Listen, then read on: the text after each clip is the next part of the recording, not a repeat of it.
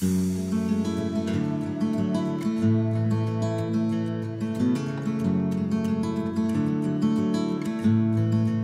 the open carport concession apply to a patio? Of course, this question could be applied to an entertaining area or other covered areas that you'd find attached to Class 1 dwellings.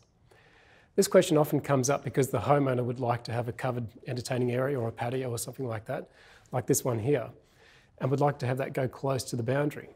So designers look at the requirements of the NCC and see a need for providing a fire resistance level.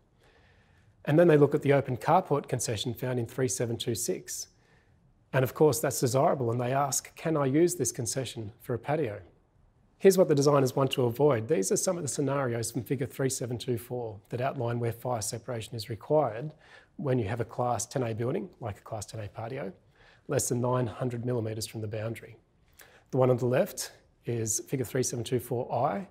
Your entertaining area normally connects to the house by a sliding door or bifolds, so you don't want to have an FRL of 60-60-60 construction preventing that from opening on. And then over on the right here, that's figure G of 3724.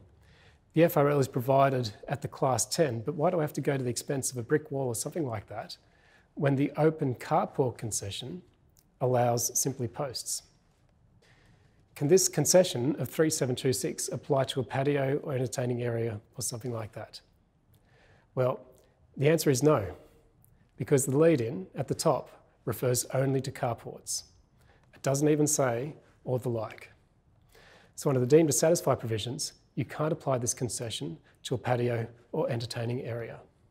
Of course, this could be a basis for a performance solution, but if you do go down that route, you need to be sure that the fire hazard is equivalent to a carport, otherwise you won't have a basis for equivalence. Can the open carport concession apply to a patio? Deemed to satisfy provisions, the answer is no. A special note to this particular video is that we're talking about the national provisions of the NCC.